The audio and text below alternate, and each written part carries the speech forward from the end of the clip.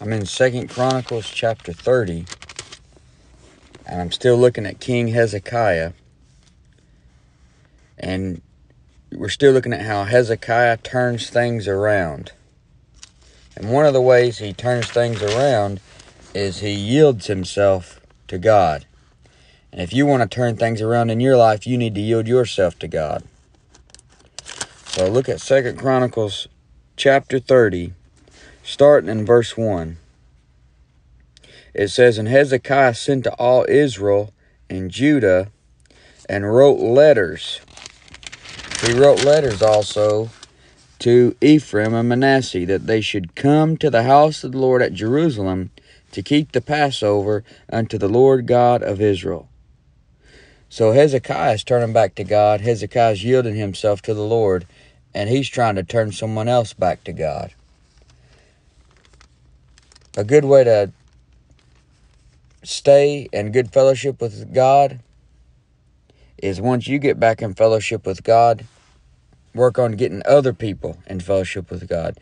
And you can get so busy doing that you yourself stays in fellowship with God just from doing that. And the first thing you need to do when it comes to yielding yourself is yield yourself to godly letters. Here you've got Hezekiah sending out godly letters to Israel and Judah. And what you have in the Bible is 66 love letters from God himself. And you need to yield yourself to those 66 letters from the Lord himself. You need to go to the Pauline epistles. Epistles are letters. Paul wrote you the Pauline epistles. He wrote you some letters to help you get your doctrine straight that you need to yield yourself to. You go to them things for doctrine, for reproof, for correction, for instruction in righteousness. And if you're not in the Bible, you're not going to know how to yield yourself. How can you live a godly life when you don't even know how God wants you to live? So you need to go to these 66 letters. You need to get your main doctrine from the Pauline epistles. And every single book of the Bible has doctrine for you. Every single book of the Bible, every verse of the Bible has practical application for you to know how to walk from day to day, and can tell you how to keep things turned around. So Hezekiah wrote. Almost all the great Bible characters were writers. For example, Moses in Exodus 24 and verse 4, he was a writer. Acts 13:33 talks about David. David wrote. Daniel 7:1, Daniel was a writer. The Father himself, God, Exodus 31:18, he was a writer. The 10 Commandments were written with the finger of God. His hand came down and put the handwriting on the wall. You know, the great Bible characters were writers.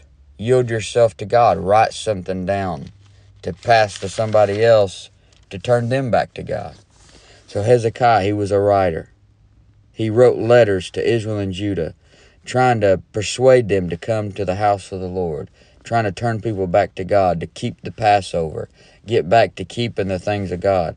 It says, "For the king had taken counsel, and his princes, and all the congregation in Jerusalem, to keep the Passover in the 2nd month." So they had taken counsel. You know, a good way to stay in fellowship with God, stay on the right track with God, is wise counsels. Get you some wise counsels. In Proverbs chapter 1 and verse 5, it says, "A wise man will hear and will increase learning, and a man of understanding shall attain unto wise counsels." Attain unto wise counsels. Get around the right kind of people that's going to give you the right kind of counsel. That's what Hezekiah did. And in turn, he was given good counsel. Contrast that with King Rehoboam, way back there, one of the first kings we talked about. He took advice from the wrong counselors. And that's what started the whole mess with Israel and Judah to begin with.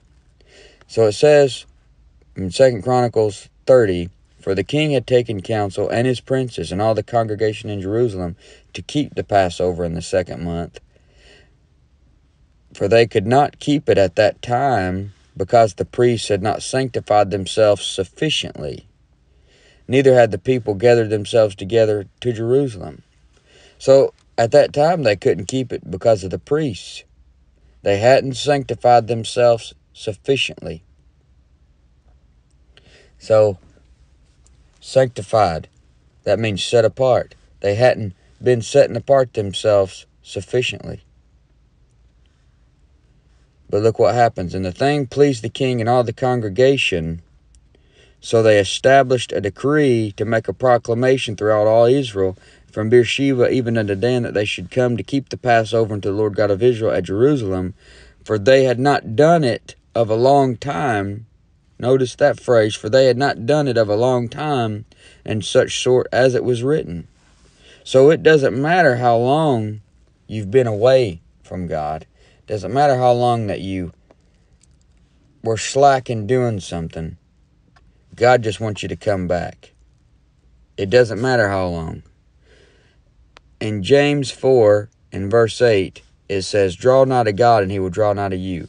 Cleanse your hands, ye sinners, and purify your hearts, ye double-minded. So it says, draw nigh to God, and he will draw nigh to you. It doesn't matter if you have been away of a long time. God just wants you to come back. And if you draw nigh to God, he's right there. He's going to draw nigh to you. He just wants you to yield yourself. Yield yourself to the godly letters. Yield yourself to godly counsel. The king had taken counsel. Yield yourself to godly separation. You see, the priests had not sanctified themselves sufficiently. This held them back some. Held them back quite a bit. You see, when you don't sanctify yourself, you don't set apart yourself from the world and stay in the things of God, it'll hold you back. So yield yourself to godly separation, because it's long overdue. It's probably been a long time since you cared about the things of God, since you were in the Bible, since you went around other Christians and tried to do things for God. Just like them, it says, for they had not done it of a long time. But it doesn't matter how long you've been away, you can come back. It says in verse 6, so the posts, that's like postman. The posts went with the letters from the king and the princes throughout all Israel and Judah, and according to the commandment of the king, saying, ye children of Israel, turn again unto the Lord God of Abraham, Isaac, and Israel, and he will return to the remnant of you that are escaped out of the hand of the kings of Assyria. So the posts, those are like postmen. See, back to that writing the letters there. Write down some godly, biblical things and mail it to people. Anybody can do that. Write down something online. Send it to people. That's something you can do. Write down godly letters. Yield yourself to the spreading of the word. Any way you can spread the word. It doesn't have to be that way. You can be any way. But you yield yourself to spreading the word. It's going to help you stay on the right track. It's going to help you turn things around. So it says, ye children of Israel, turn again unto the Lord God of Abraham, Isaac, and Israel. Israel is Jacob. God changed Jacob's name to Israel. And it says, and he will return to the remnant of you. See, the moment you turn to God, he turns to you. Draw nigh to God, he'll draw nigh to you. And it says in verse 7, and be not ye like your fathers. See, sometimes your fathers weren't a good influence. I bet I'm talking to a bunch of people right now who has a very bad influence from their father. Maybe he was a drunk. Maybe he wouldn't work. Maybe he didn't care about the things of God. And you shouldn't be like him if he was like that. You ever heard the saying, I'm becoming my father? If you had a bit of bad influence of a father, don't let that hold you back, because you got a heavenly Father who is a good influence. And another common phrase is, sons follow their daddies. Most times, the son will be just like his dad. The son will just act just like him and do the things that he did. So that should remind you, if you're a father, you need to keep yourself clean. You need to yield yourself to the godly letters. Yield yourself to godly counsel, to godly separation. It doesn't matter how long you've been away. You can come back. And the more if you come back and you stay in fellowship, you turn things around, your son sees it, and it's going to put him on the right track. More times than not. So be ye not like your fathers. Instead, yield yourself to the heavenly Father. If you don't have a good father to look up to, yield yourself to the heavenly Father. And be not like your fathers, and like your brethren, which trespass against the Lord God of their fathers, who therefore gave them up to desolation, as ye see. You don't have good parents to look up to? No brethren around to look up to? Look up to the Father, which you should be doing anyway. Even if you do got good parents, your example is laid out in the Scriptures. The Lord made himself an example for us. Paul, he made himself a pattern for us. He says in verse 8, now be ye not stiff-necked, like stubborn. In Proverbs 24:1, it says, in Proverbs 29:1, it says, he that being often reproved hardeneth his neck shall suddenly be destroyed, and that without remedy. Don't be stiff-necked. Don't be stubborn. Don't be hardening your neck. Now be ye not stiff-necked as your fathers were, but yield yourselves. You see, you need to yield yourself unto the Lord, and enter into his sanctuary, which he hath sanctified forever, and serve the Lord your God, that the fierceness of his wrath may turn away from you. You see that they would have the wrath of God on them if they didn't turn to the Lord. Look at some stuff about his wrath. Isaiah 13:13. Isaiah 13:13. It says, therefore I will shake the heavens, and the earth shall remove out of her place, in the wrath of the Lord of hosts, and in the day of his fierce anger. There's coming a day at the second coming where the Lord is going to pour out his wrath on the inhabitants of this earth. And they're going to drink the cup of his wrath. And notice that's Isaiah 13:13. Let's look at another one. Revelation 16:19. It says, and the great city was divided into 3 parts, and the cities of the nations fell, and great Babylon came in remembrance before God, to give unto her the cup of the wine of the fierceness of his wrath. You see, Mystery Babylon, one day she's going to drink the cup of the wine of the fierceness of his wrath. You see, the Lord has a cup. There's a cup with your name on it, with your nation's name on it. And every time a person just stays in sin, just keeps sinning, the cup gets fuller and fuller of the wrath of God, until one day he just pours it out on you. And he's telling them here, serve the Lord your God, that the fierceness of his wrath may turn away from you. But see, today, if you're saved, we got something greater than any of these guys had in the Old Testament. It says he's delivered us from the wrath to come. Paul said we're saved from wrath through him. we're not ever going to have to worry about ever experiencing any of the wrath of God. Now, our flesh, we can, if we stay in sin and we don't yield ourselves to God, we can be turned over to Satan for the destruction of the flesh. If you live for the flesh, you'll die. You can lose your health. You can lose your testimony. You can lose your assurance and your joy, but you can't lose your salvation. And the wrath of God is not abiding on you like it is a lost person. But you can shave time off of your life by not yielding yourself to God, by not turning to God.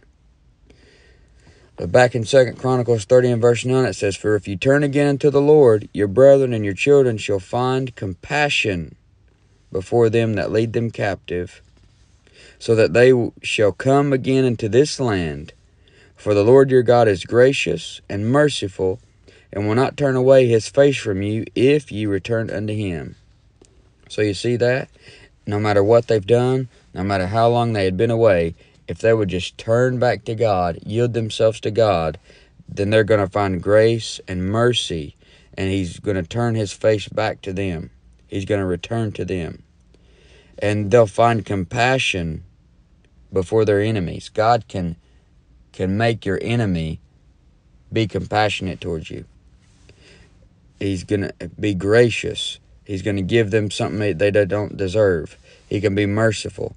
He can keep them from experiencing something that they do deserve, which is just like he did to us. He gave me grace. He gave me the gift of salvation I didn't deserve. He gave me mercy by not putting me in hell, which is where I deserve to go.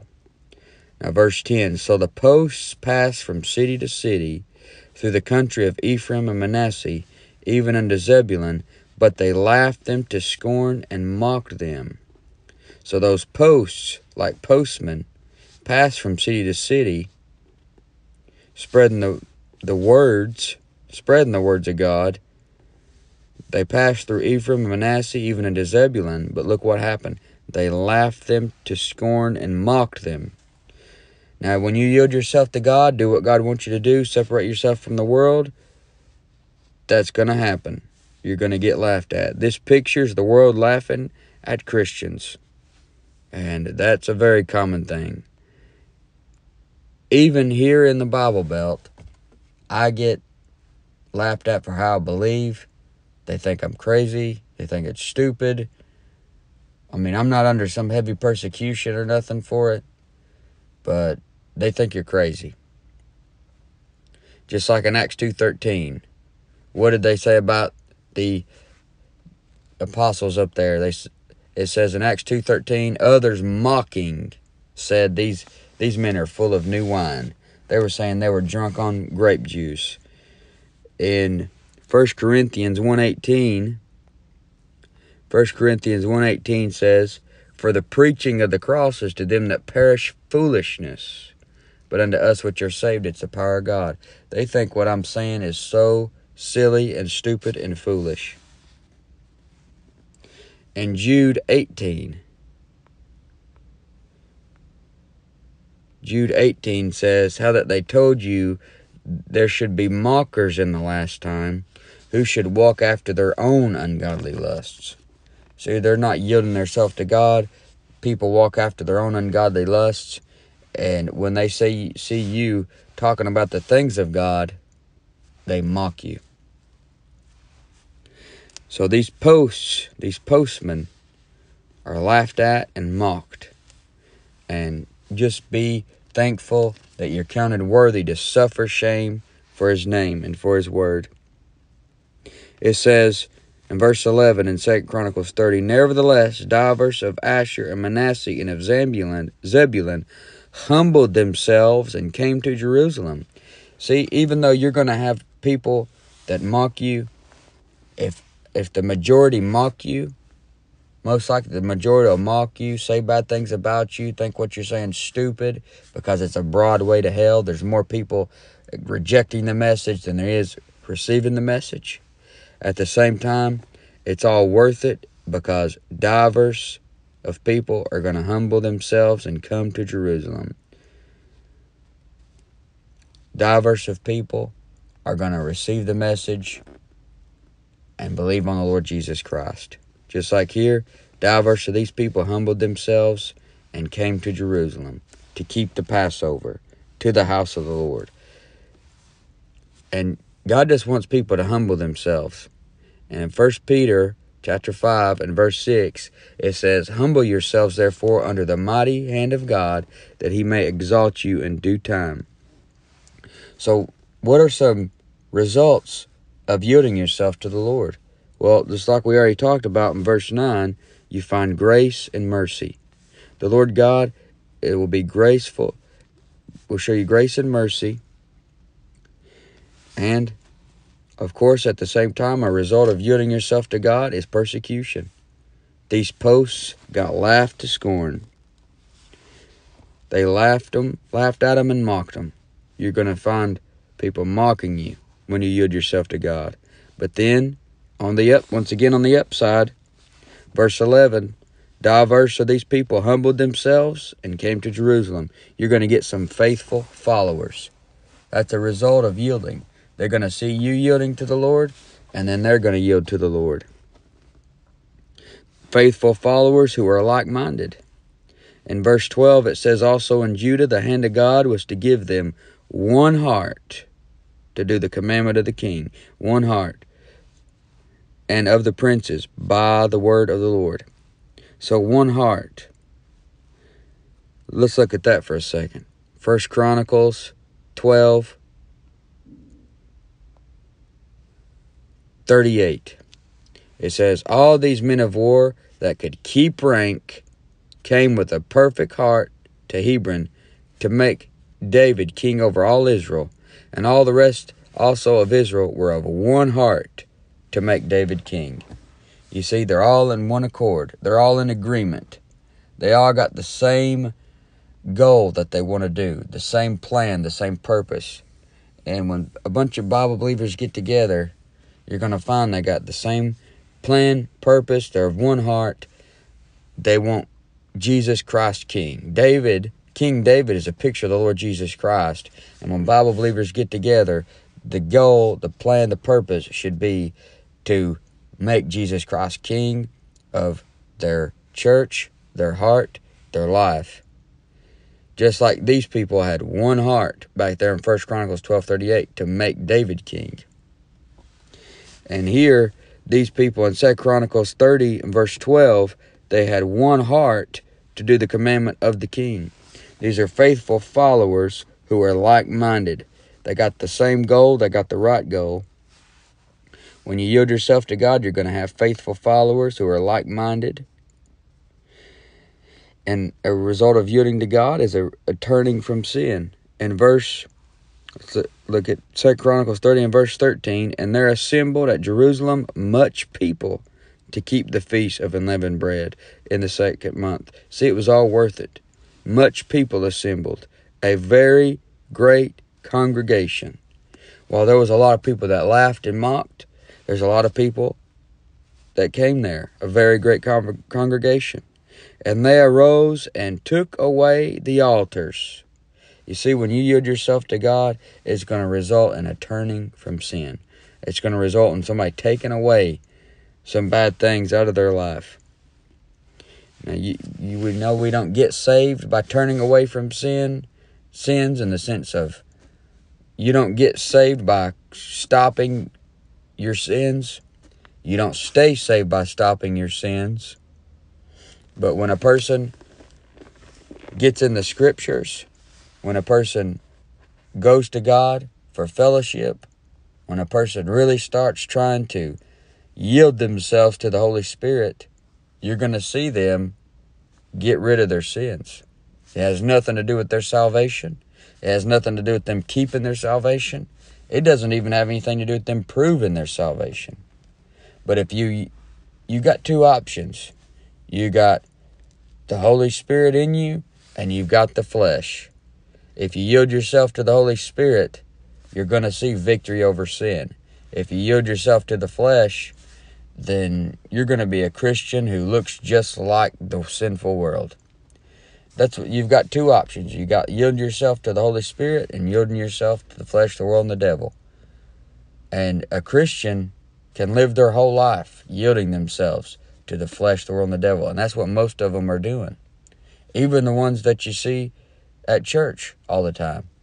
Most likely, you follow them through the week, they're yielding themselves to the flesh, the world, and the devil. Doesn't mean they're not saved. Doesn't mean that they're not going to heaven. But it does mean they're going to eventually lose assurance of their salvation, the joy of their salvation. They're going to lose their health, their testimony, their rewards. They're not going to lose their salvation, but they still have a lot to lose in this life, and then rewards in the life hereafter. So you want to yield yourself. And it says in verse 14, they arose and took away the altars. The altars that were used for worship to false gods. They took away the altars that were in Jerusalem, and all the altars for incense they took away and cast them into the brook Kidron.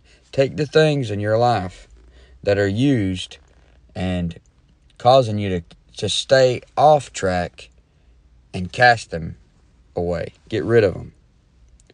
Then they killed the Passover on the 14th day of the second month, and the priests and the Levites were ashamed and sanctified themselves and brought in the burnt offerings into the house of the Lord. You see that? They were ashamed. When someone yields themselves to God, they're going to be under conviction and ashamed of the things bad things they had been doing. You know, Paul talks about, he said, what fruit had ye in those things whereof ye are now ashamed? He said that in Romans 6:21. He says, what fruit had ye in those things whereof ye are now ashamed? For the end of those things is death. You see, I think back about the things I did before I was saved, and I'm ashamed of those things.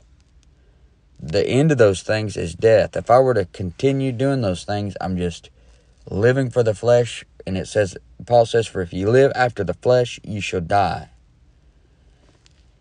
You see, don't get too into your testimony.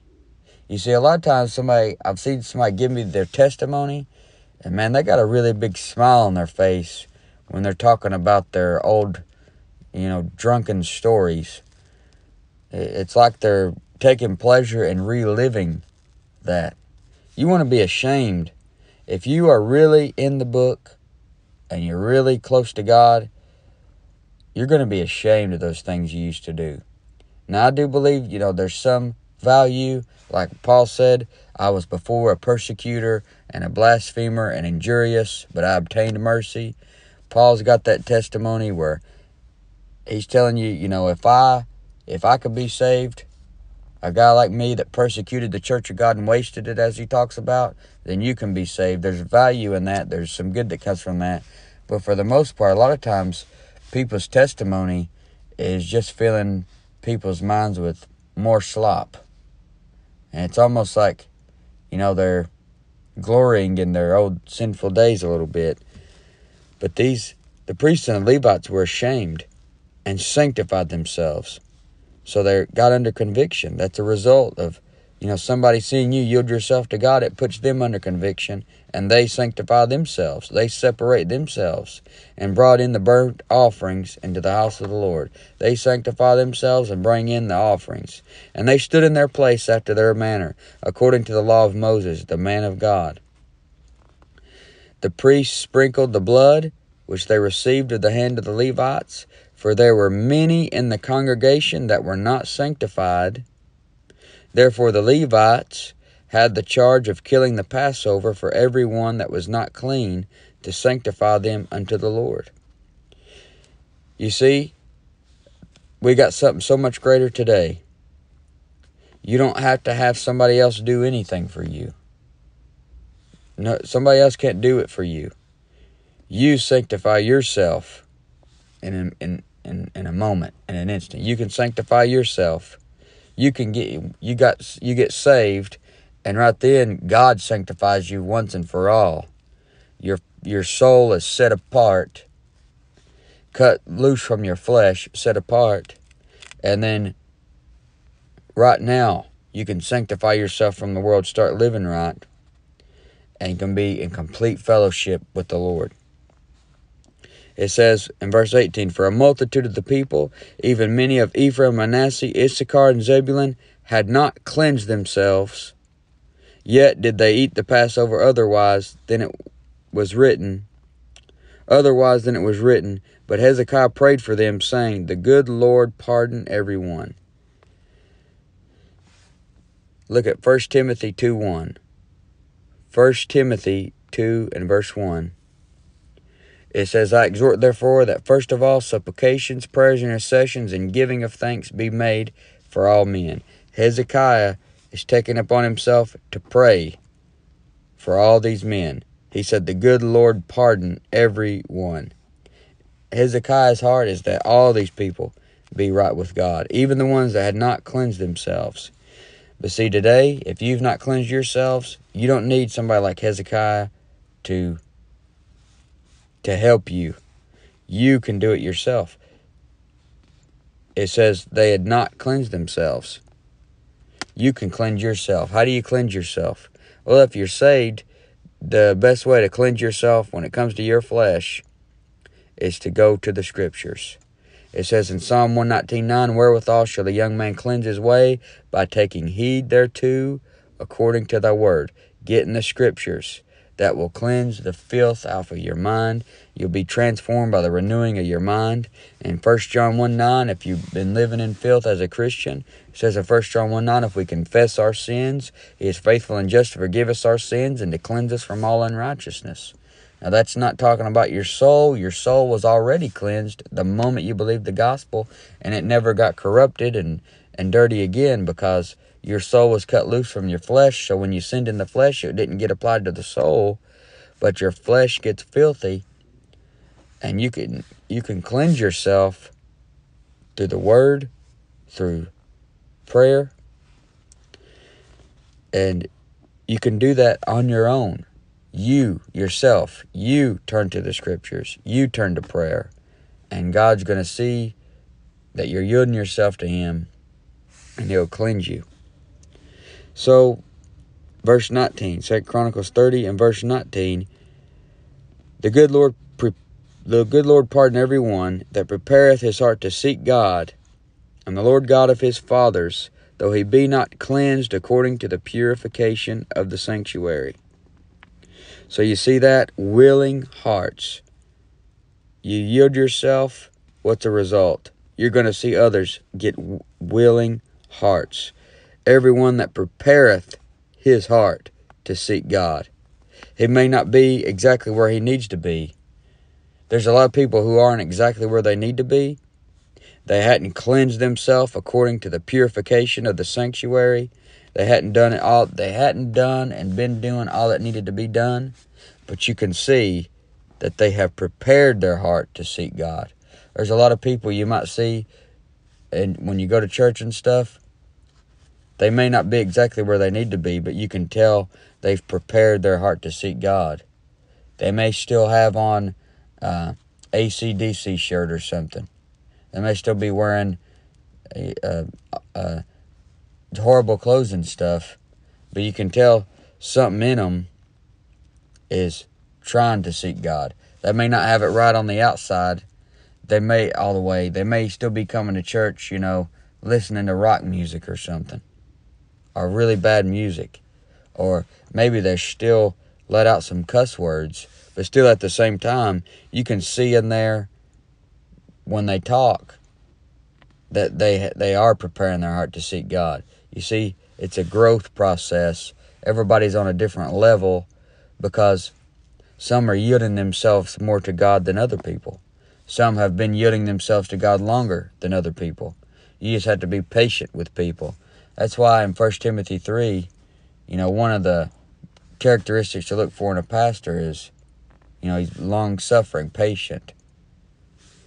You got to be patient with people. Everybody's on a different level. So he says, "The good Lord pardon every one that prepareth his heart to seek God, the Lord God of his fathers, though he be not cleansed according to the purification of the sanctuary."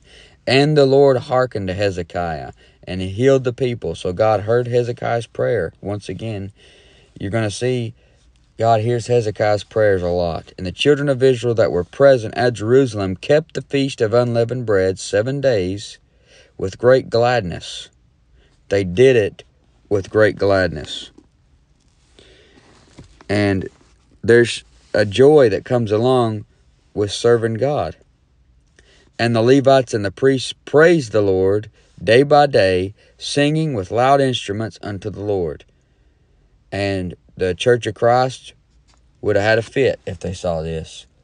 But they used loud instruments. Ephesians 5:19. Ephesians 5 and verse 19 says, speaking to yourselves in psalms and hymns and spiritual songs, singing and making melody in your heart to the Lord. Now I know that doesn't say instruments, but it does say psalms. Speaking to yourselves in psalms. And if you go to the Psalms, what is David doing? He's using loud instruments. What are they doing here?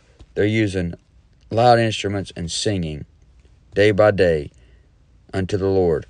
Colossians 3:16, the same thing. It says, Colossians 3:16, let the word of Christ dwell in you richly in all wisdom, teaching and admonishing one another in psalms and hymns and spiritual songs, singing with grace in your hearts to the Lord. And it's day by day they did it. Back there in verse 21, it's day by day. This is a day by day thing. It's a day by day battle of staying right and keeping yourself clean. Paul said in 1 Corinthians 15:31, I protest by your rejoicing which I have in Christ Jesus our Lord, I die daily. See, you want to die daily. You want to wake up every day and tell your flesh, you're dead. I'm not serving you. I'm serving God. I'm turning back to God. I'm going to yield myself to the Holy Spirit and not to the wicked flesh. Now, 2 Chronicles 30:22.